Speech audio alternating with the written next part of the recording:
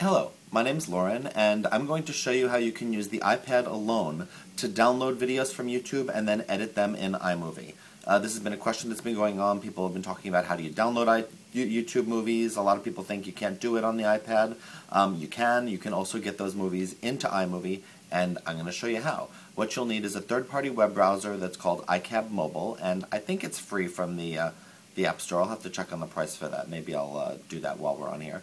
But let me show you how it's done. Here's my iPad, and I'm going to come to iCab Mobile, and I'm going to get a video from Leo Laporte because he was one of the podcasters that was asking about this. So let's do a search for Leo Laporte, and here's a video. And what you do is you click to just get the YouTube video started. I'm going to pause the video now. And then you can just tap and hold, and you can choose to download the file. Now, I've actually already done this to save time, and you'll see here on my list, here is that video that I have downloaded. And so you can then tap on that, and you can choose Save Video in Album.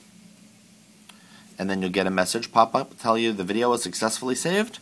Close that. We can now go to my photo album, and we will see that that video is now there. And we can close that. And we can now go to iMovie. And I've got a new project here. Let's see, no. I'm going to go to my projects. I'm going to make a new project. And here is the video. So I can tap on that. I can drag that down. And now here in iMovie, we have that YouTube video.